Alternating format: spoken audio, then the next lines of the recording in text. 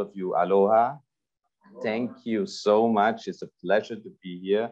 Thank you, Susanna. Thank you, the East-West Center. Thank you, Eric. Thank you to the Consular Corps. It's nice to be back in Hawaii, actually. And it's a real privilege and honor for me to talk to the East-West Center. And I think this type of exchange between the diplomatic Consular Corps and the East-West Center is very important and should continue. So thank you again. Eric mentioned we saw each other yesterday, the day before yesterday. And on my way to this event, I just recall why I am here initially is we have an exhibition of an Austrian architect in Pearl Harbor, an Austrian architect who was born in Vienna 3 years before the First World War. So he witnessed how Europe changed from 1914 to 1918. His father had to go to the Austrian-Hungarian army. The empire collapsed later, and he had Jewish heritage and had to leave Austria, Europe, once the Nazi invaded Austria and once the Second World War started. Before that, he was married to a Russian refugee. And why I'm saying this is, it seems to me history is repeating itself. You mentioned that I just came from Austria. I was in May for 3 weeks in Austria, visiting families. And when you walk through the streets of Vienna, you see a lot of Ukrainian refugees. You see, you feel what is going on. You speak to those people.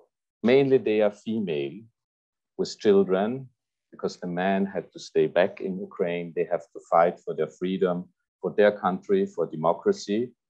And the hope of those Ukrainian refugees is to go back as soon as possible to the Ukraine. However, when that will be, if that will be, nobody knows.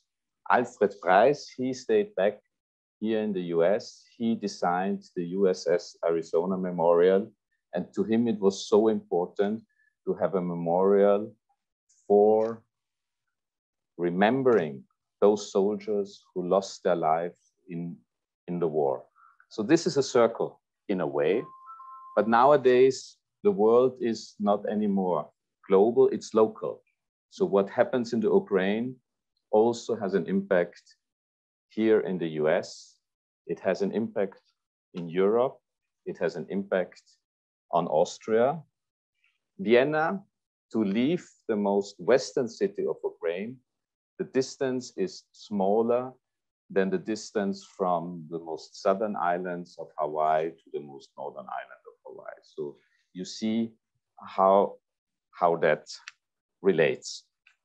When we talk about what happens now in the Ukraine, what happens, why Russia invaded, I think we have to go a little bit back in history. It probably started with the dissolution of the Soviet Union in the early 1990s.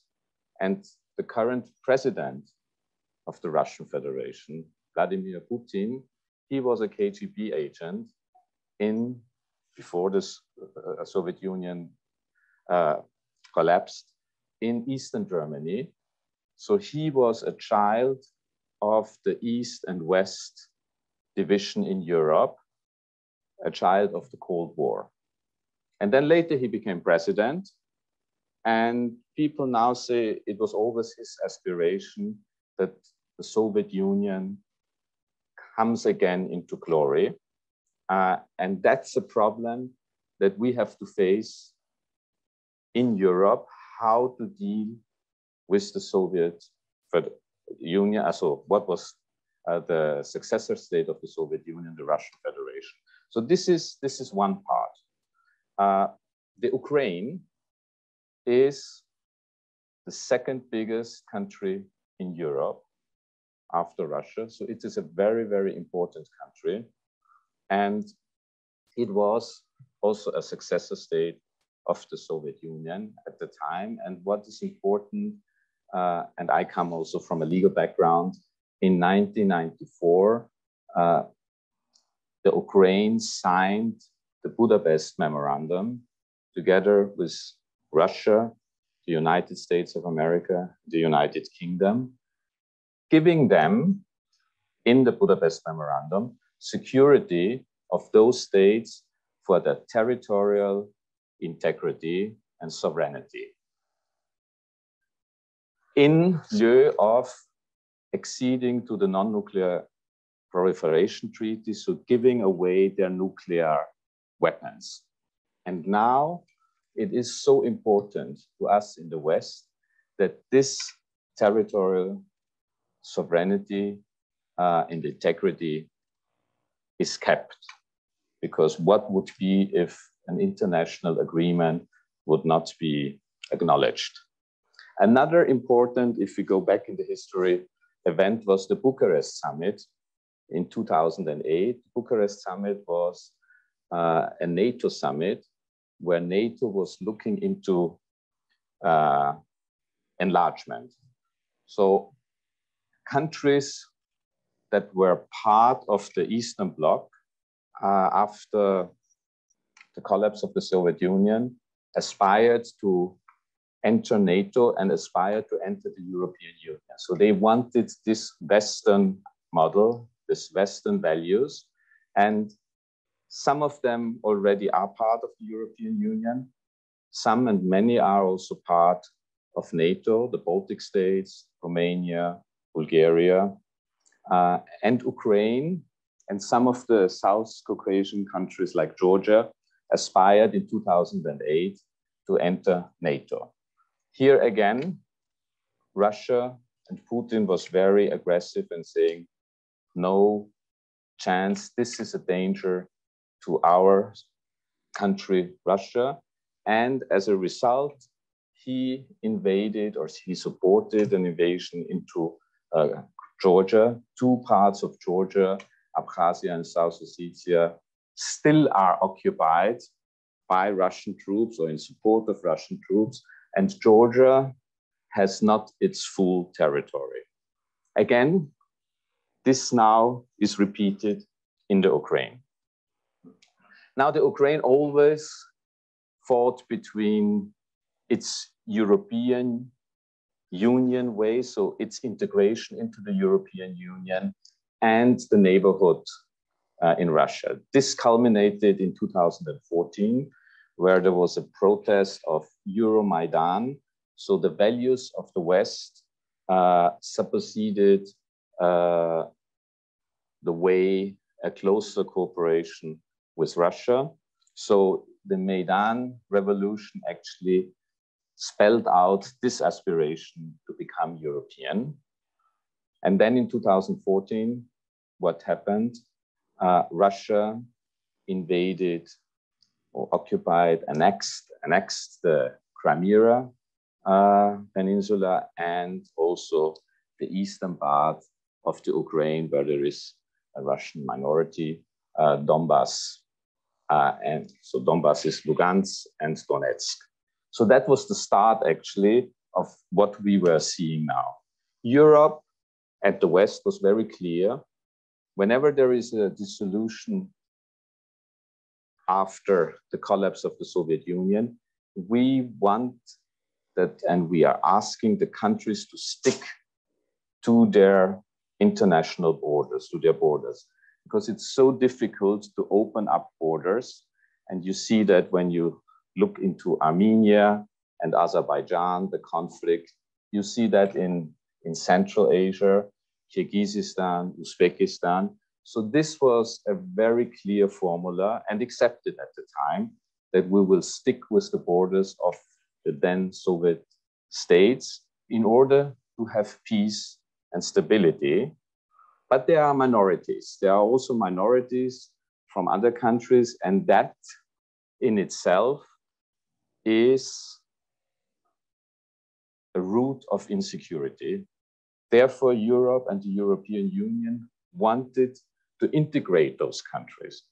They said, come closer to Europe, come and share our values, because there are examples when integration actually at the end brought a situation where this division, being in one country or the other country, doesn't play a role anymore. For instance, coming back to my small country of Austria, we have a German Austrian minority in Tyrol, in the north of Italy, so-called South Tyrol. And with our integration, with our accession, Austria into the European Union, this was not a problem anymore. We were in one union. There was no problem in traveling, exchanging. There was no problem in studying. So ethnicity, language was just in a big Europe. So this was our aspiration. That's what we wanted from those countries. But we wanted that also together with Russia. We wanted to involve Russia. I remember in those days, I was also roving ambassador for Georgia, Armenia, and Uzbekistan. And at the time, I often went to Armenia. And Armenia always wanted to come closer to the European Union. They wanted to follow what Georgia was doing. And they were asking me, whenever we come back from Brussels after the negotiations with the European Union, Russia is asking us, what did you negotiate? What were the topics? So, Ambassador, what should we tell them? And I always repeated, we are a transparent union. There is nothing that we hide. We have our values, we have our ideas. So please do share that with Russia. We want that Russia knows what the European Union is standing for. We want them to work closer together with us and eventually also to find areas where we can have a stronger cooperation, where there is freedom of movement of people, for instance. So we would be open to that. Also in the military field, I recall that once the Warsaw Pact was dismantled, then NATO reached out and they formed the NATO Partnership for Peace. And there was also a NATO-Russia Council. So there was cooperation there. So we wanted Russia to be part in that process. Russia, of course, is also important, and now we are coming closer to the day, when it comes to energy. Russia is an energy exporter when it comes to coal, when it comes to oil, when it comes to gas, and also when it comes to nuclear fuel rods. So those are important issues. And now when you look into the geography again, Russia is so close to Europe. So therefore, there was a very, very close cooperation on the energy front.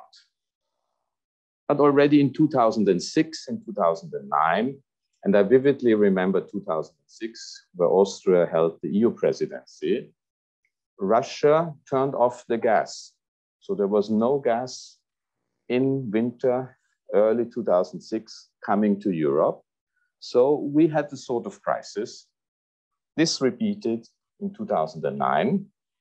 And in 2014, when the European Union elaborated on the first set of sanctions against Russia because of the annexation of Crimea and Eastern Ukraine, energy again was the hot potato, the big topic. So at the time, we tried to implement so-called smart sanctions. So we looked into areas where it hurts Russia, but it doesn't hurt Europe. So for instance, oil exploration in the north, for instance, in the Arctic Sea. That was one part where we were looking at, but we didn't go further because we still had this wish and this hope that there is a solution, there is a diplomatic solution when it comes to Ukraine. So we established diplomatic channels, we negotiated the Minsk agreement. Particularly France and Germany were very active. There is this Normandy format where we tried to include Russia.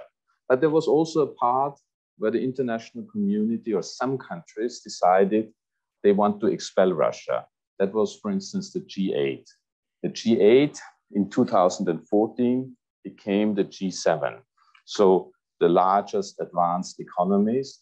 It was only 7 countries, including also the European Union as non-voting. And a lot of things, even when it came to sanctions, was actually done and instigated by the G7.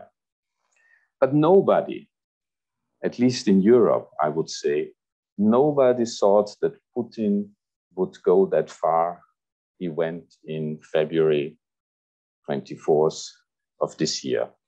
So already last year, we saw that there is a military building up going on, and the European Council, the European heads of states actually issued warnings and say, we want stability.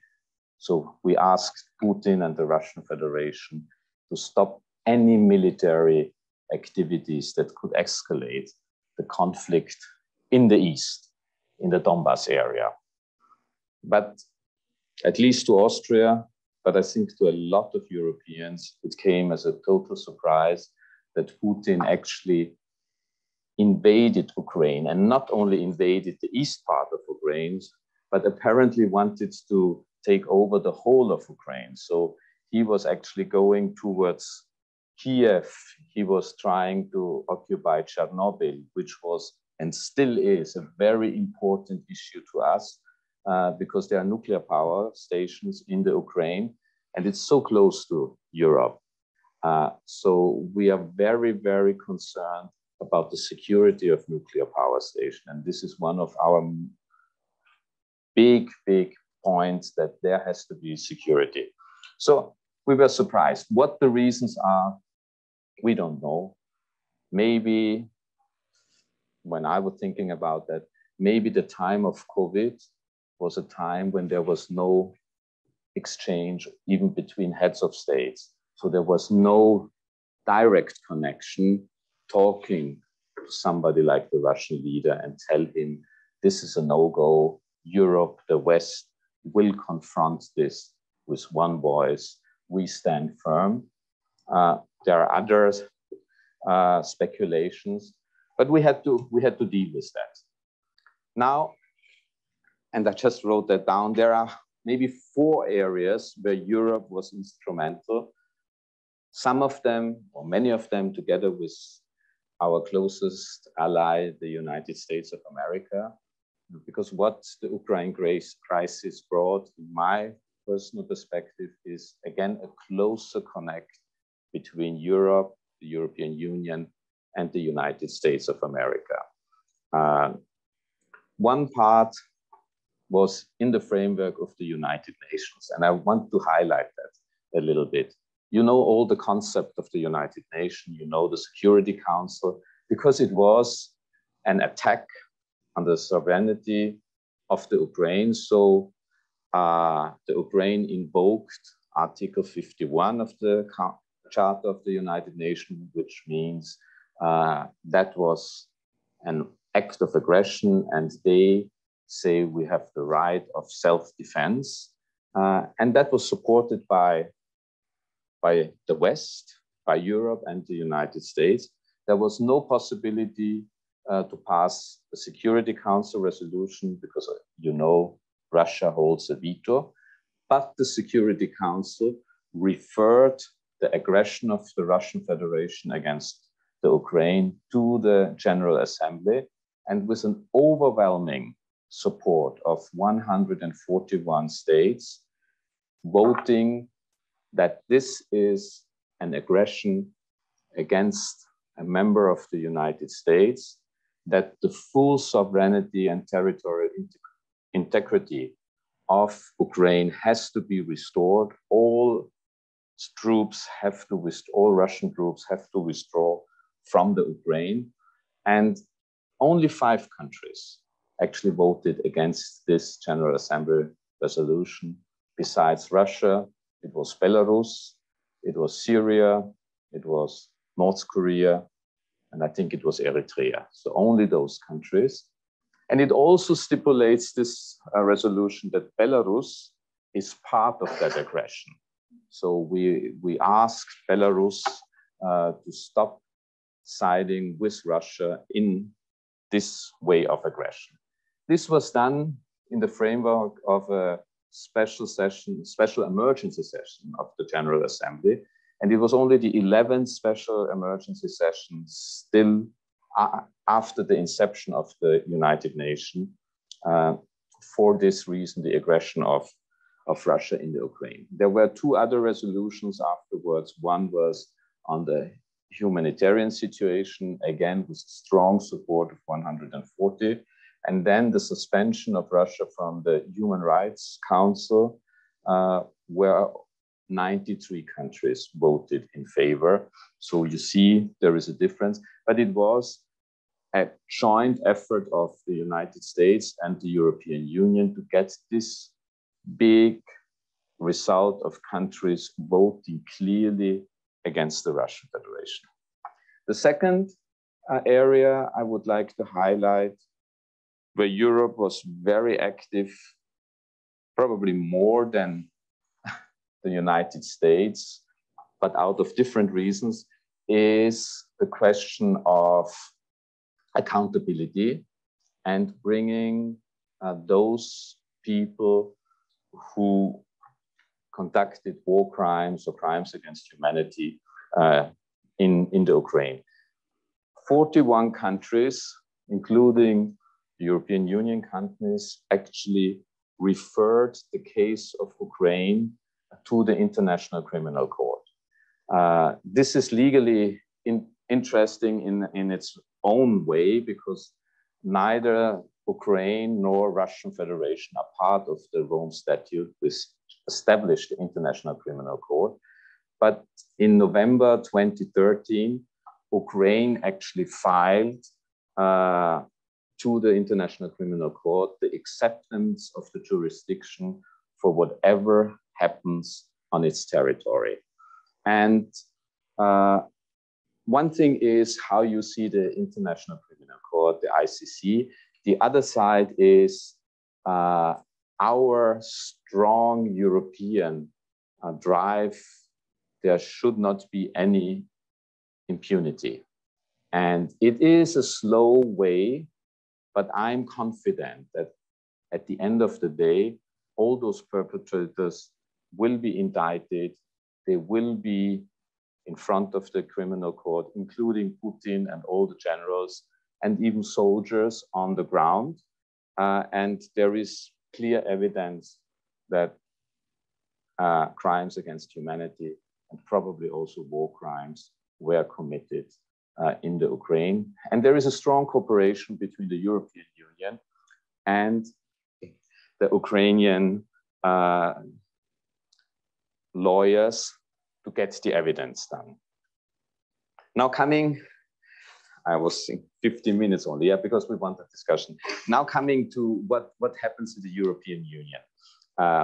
And I wrote four points. Sanctions. Sanctions was one important issue. We had already sanctions back from 2014. Those sanctions were reinforced. Some additional sanctions were included, and we just are in the process of passing the sixth package of sanctions that will include sanctions against oil exports from the Russian Federation. It will have a phasing out for pipeline oil, but otherwise every oil that is exported by ship from the Russian Federation will be sanctioned by the European Union. And what is our task after passing these sanctions is to get other countries, to get third countries aligned. And that's something that we will work together with the United States again, to get as many countries aligned with our position. Then, for the first time, the European Union actually sent military equipment to the Ukraine. So we acknowledge that the Ukraine is defending its territory. And there was a decision by the European Union already very early to allow military equipment to be sent to the Ukraine and also to give money for this military equipment. The third point is the question of enlargement. As you all know, and through my talk, Ukraine aspires to become a member of the European Union. They filed in March officially their request to become such a member. And in June, the European Commission will give its first initial reaction to that.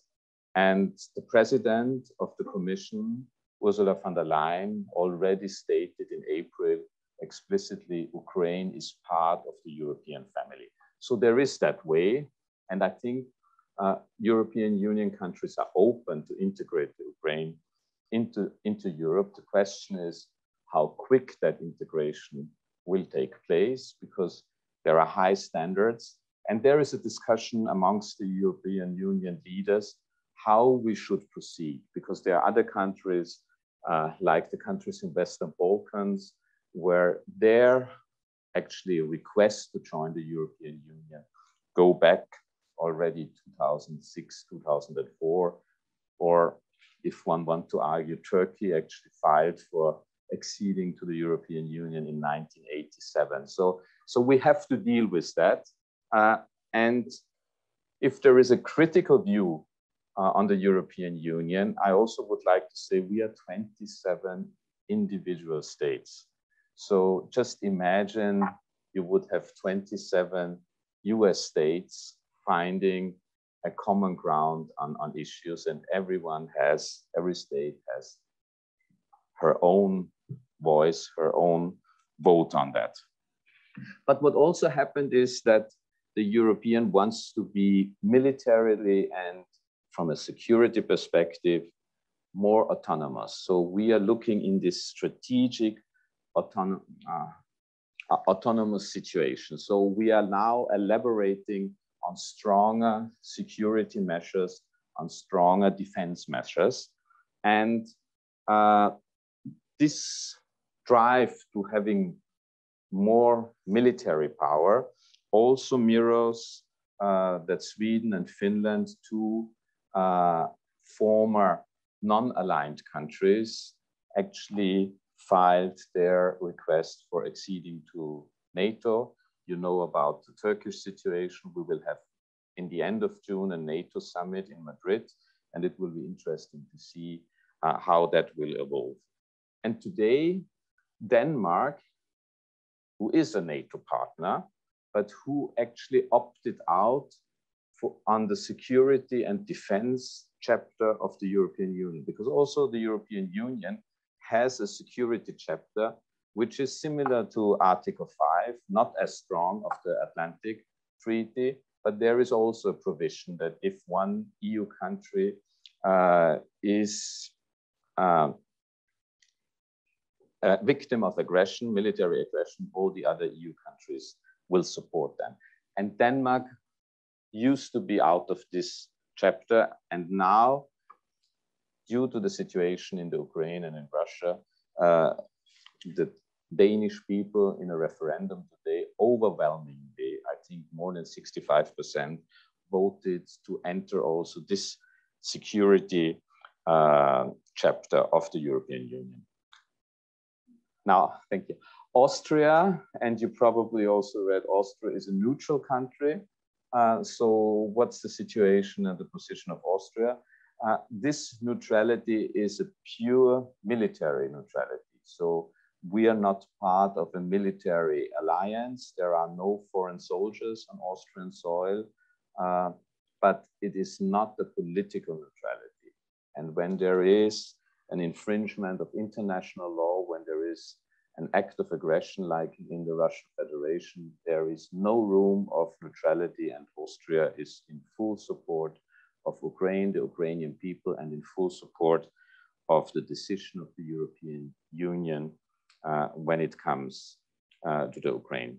In order to have some time of discussion also, I would like to conclude what happens in the Ukraine is also a war on values, on our values, on democracy, on a pluralistic society. And therefore, Europe stands for this model, like the United States of America stands for this model. And as you all know, it's not the majority of countries worldwide that stand up for this model. And therefore, this crisis, this conflict, is another clear sign that Europe, the European Union, Austria included, and the United States have to stand closer together politically, economically, and also in the security framework. Thank you so much. Thank you, Consul General Postl, for your wise words, and clearly you speak from a great deal of experience, so it's just an amazing and great opportunity for us. This may be a little bit of a loaded question, and I'm not sure if we're going down into kind of dangerous territory here, but the situation is serious. The situation is not one that where we can mince words a lot, because clearly trying to be nice hasn't worked, frankly.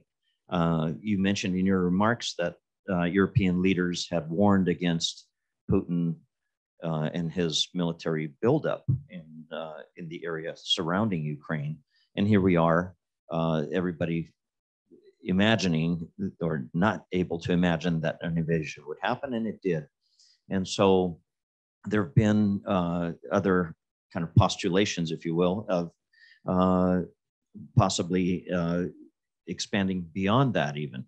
And so in your opinion and your conversations with other European leaders, what are the next steps? What are the actions that European countries are taking now or willing to take to, and what would it take to send a clear message that enough is enough and to stop and push back on the invasion that's currently happening? Yeah. Well, you're right, but I think Europe and the world, the Western world, was united, and that was something that Putin did not actually envision. And sanctions now have to work. The implementation of sanctions will work, but beside that, diplomacy also has to be strong. So European leaders, including my own Austrian Prime Minister, is in contact with Putin, is telling him that this is a war and it has to be stopped. So there is this way also to have contacts to Putin and other people in Russia. But ultimately, the victim of the war is the Ukrainian people. And in our view, it is upon the Ukraine to decide what are the next steps. We are supporting them. So we are sending military, we as saying the European Union together with the United States of America, we are sending military weapons. And even now they have some, let's say, advancement, the Ukraine in the south of Ukraine, different to the east. So maybe it will be decided on the war field. But my message as a diplomat is war and fighting against aggression has to go in parallel with diplomatic efforts. And then it will be President Zelensky ultimately who will tell when he wants to sit down, and he probably will sit down with Putin at some stage, or those two delegations, to find a ceasefire and to find a way out. And then again, Europe and the US will stand by the Ukraine to rebuild the country. Thank you. Okay, this next question is going to come from online, and you spoke about it a little bit earlier about Austria's neutrality. So hopefully you can shed some light on this question. Will Austria join NATO, or will Hungary quit? Or will Hungary quit, you mean? Well, when it comes to Austria, the decision of the political government is clear. We will not join NATO. We understand that NATO is playing an important role, but we do understand that neutrality also has a big advantage. Austria is the third headquarter of the United Nations. So we see also benefits in the neutrality. we think that the security and defense concept that the European Union is offering is also important to us, and we are fully integrated in that, and we want to participate here. But what is also clear that we have to enforce our army. So in Austria, it's compulsory for every man to go to the military service. And we now are looking into better equipment.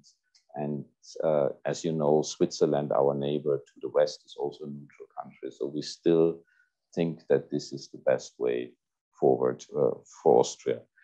When it comes to Hungary, in my observation, Hungary is now a difficult partner within the European Union and not so much within NATO.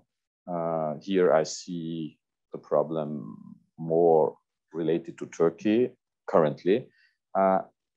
But again, I mean, in the European Union, we are a family of 27 states. We understand, Austria also understands that Hungary has some problems, and we have to find solution to that. It's our immediate neighbor.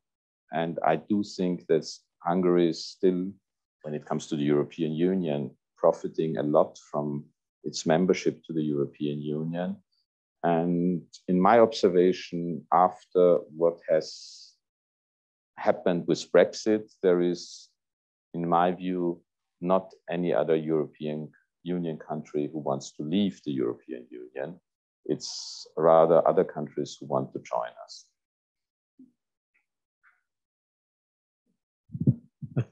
A quick question. How effective are the current sanctions, number one? And number two is, we all know that some of the billionaire oligarchs' value dropped. Other than that, how effective it is? And the interdependency of energy, especially in Germany with Russia, is it now completely stopped, or it's still going on, or what is it on that? Thank you. Yeah. I think the sanctions are biting. It's the strongest package of sanctions the European Union ever has imposed on a country. It will take some time. I mean, if the oil embargo is fully implemented, and by the end of the year, I think 90% of what has before exported from Russia to the European Union will be stopped. So, and that's a big, that will have a big impact on Russia. Germany actually decided even before the transition period to stop any oil imports from Russia. What it also will entail is that probably besides looking for diversification and looking for LNG, maybe some LNG also coming from the United States or from the Middle East, it will speed up a transition to green energy. So, and that's where Germany is very strong in it. So we will come away from fossil fuels, and eventually people are also saying that at a later stage, also gas exports might be tackled by sanctions. This depends how it's done. But in essence, I think the sanctions are hurting Russia a lot, and the real implication will be seen in the months to come, and the economy of Russia will have severe consequences due to that sanction. Yeah. All right, our next online question.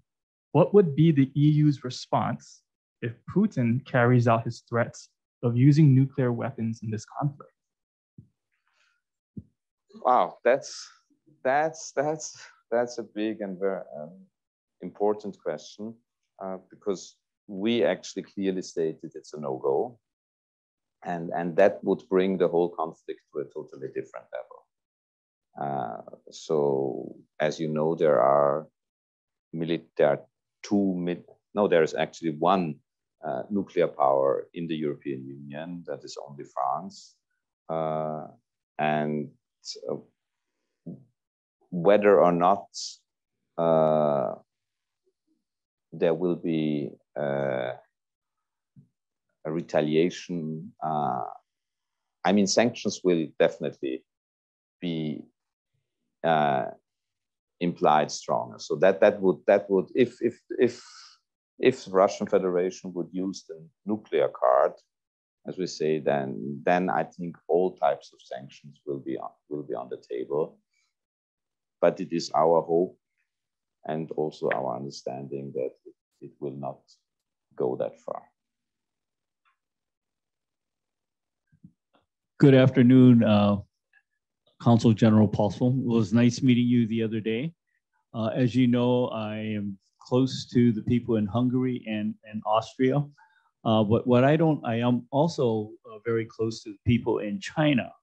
And in China, the netizens, the people on the internet, seem to have a lot more freedom or ability to contact others around the world.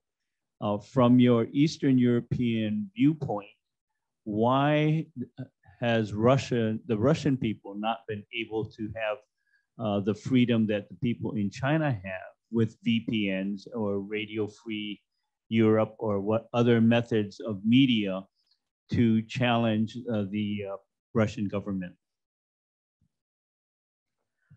Well, I think that the narrative of Putin actually resonated with a lot of the Russian people.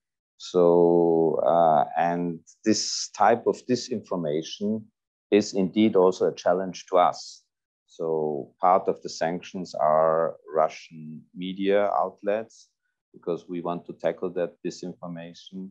But I do think that also Russian people have access to international news.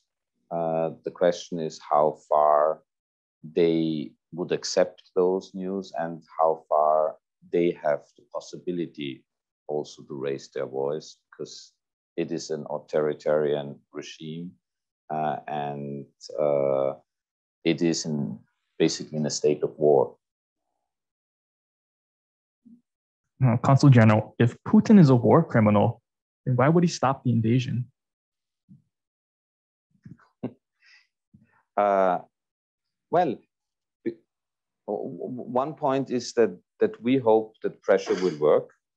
And you mentioned the oligarchs. So there are people who are losing a lot of their wealth. So that is one idea of why sanctioning people and taking, confiscating or freezing basically their assets, is that internal pressure will start. And this internal pressure in return will try to change things. And then if the military is losing out, so there will pressure be again. And when it comes to the question of war criminal, I mean, one point is being indicted, the other is being imprisoned, and there are war criminals who are indicted. They cannot move around. So supposing he could stay in Russia if there is a government or if he still is in power, but it will restrict his possibility to move around, definitely, yeah. But internal pressure, I think that is also. Thank you very much. I really enjoyed your presentation.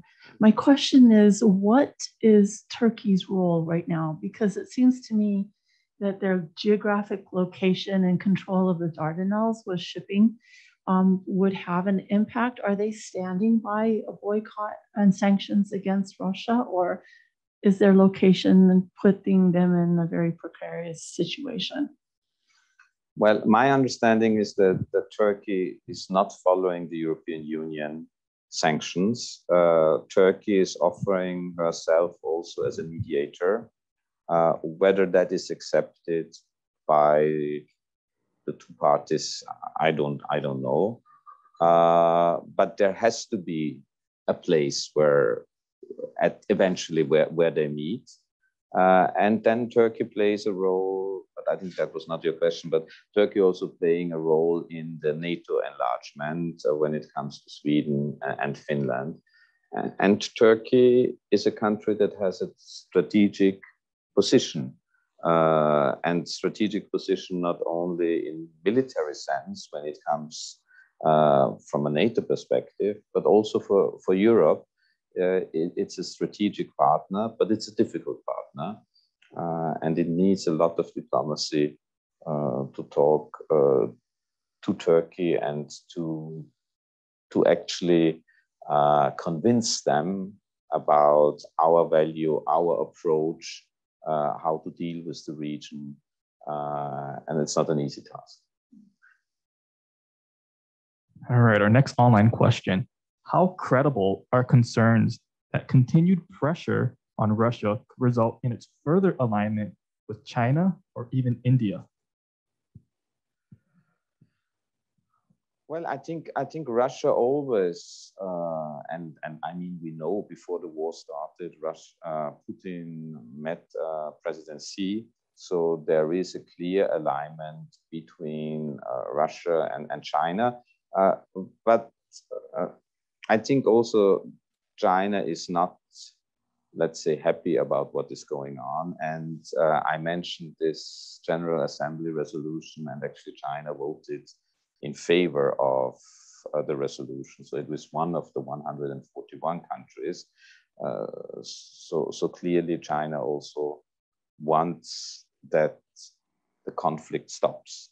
So that is my impression. The other side is the economic implications, and obviously if Russian oil is not going to the European Union, then it will go somewhere else, and that could be China, that could be India, and it's a difficult thing, and we have to talk to both China and India. And when it comes to India, I think the United States has a stronger power here. And I recall that after 2010, when sanctions were imposed against the Islamic Republic of Iran, there was also an oil embargo. And it also has some similarity because it was also fading out in Europe. And there was not actually people happy that it takes some time, but it's complicated because oil has to be refined, and refineries are actually geared to a certain type of oil. But in the case of Iran, Europe and the United States actually convinced the other partners, including India and China at the time, to sanction Iranian oil exports. So it is possible. It happened in the past, and it depends how united we can stay. Great. So I think we have time for maybe 2 more questions. So, aloha, Consul Postl. This is Dennis Ale. Apart from, I think, 1 or 2 interviews that I've seen, not even interviews, those were basic statements by Putin to his motivation for the invasion that were lectures on his view on history. I haven't really been able to gather a clear understanding what the exit for Putin is on this whole endeavor. And I know that your Chancellor Nehama went to see Putin, and I think he was probably the last international leader who actually met him in person. Do you have any insights further than or beyond this point of a history perspective, why he is doing this and what the end game might possibly be for Russia? Well, I think there was a misjudgment, a clear misjudgment by Putin, and he thought that invading and annexing Ukraine would be an easy task. So, and probably he was also misled by his military people, And that happens when you are living in a sort of bubble. You always see that if you have a head of state who is not democratic elected and stays on for almost 20 years now, so they are living sometimes in a different reality. So he was not expecting this way. And to our Chancellor Nehammer, Prime Minister, he first went to Ukraine and he saw where war crimes were committed. And he was so shocked that he took the view one has to tell what happens there also face to Putin. Because our fear, and that actually ties in what I have said, is that he's not correctly informed. And this was his intention, to sit down and tell Putin, look, 3 days ago, I was in Bucha. I saw what happened. I saw what your soldiers did. And that's the reality. You have to stop that war. And also to tell him, be clear, there is a unity in the European Union. There is a unity that if this war doesn't stop, we will continue with sanctions and they will hurt you. They will hurt you even more. So that was the message he wanted to convey. And it seems to me that in the last couple of weeks, also the Chancellor of Germany and the President of France at least called Putin and talked to him over the phone, also to convey that message, because our idea is we still have to keep the contacts.